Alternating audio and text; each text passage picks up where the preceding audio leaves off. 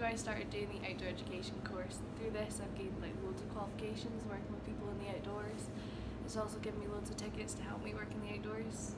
I first of all started volunteering at the climbing wall at the college. I did that once a week and sometimes in my lunchtime at college break. I started off with the toddler group. It was really good fun. You met loads of different people. Through this I also progressed to volunteering at Willowgate, which is the water sports place just under the bridge in Perth. It was really good. I'm now employed there too.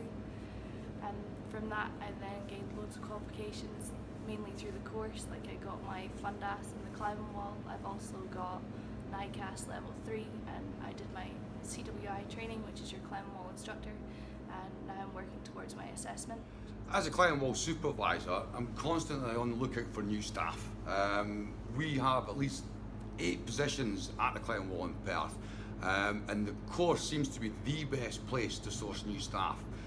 When they come to us, they've got an understanding of the whole industry, the industry as a whole, basically, not just the climbing side of things, but also structuring sessions in paddling, mountain biking. What I've found from the students from the outdoor course is that when they arrive on my doorstep, they're actually ready to run a session. And for me as an employer, that's one of the most important things. All I've got to do is induct them in my way of doing things to keep everybody safe, and they then can take over from there.